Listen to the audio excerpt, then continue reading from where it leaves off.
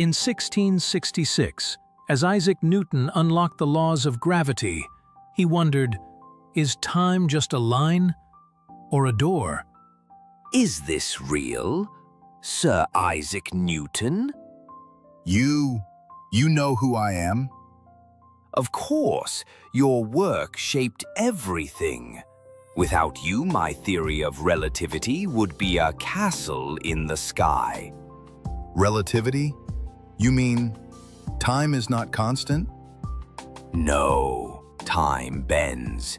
It slows down near great speeds or massive objects. And gravity is not a force. It's the warping of space and time. So, my laws were only a beginning? A foundation, sir. You helped us ask better questions. Newton's device begins to glow again. He starts fading. Perhaps time is calling me back. Goodbye, Sir Newton. Maybe in another universe we'll meet again.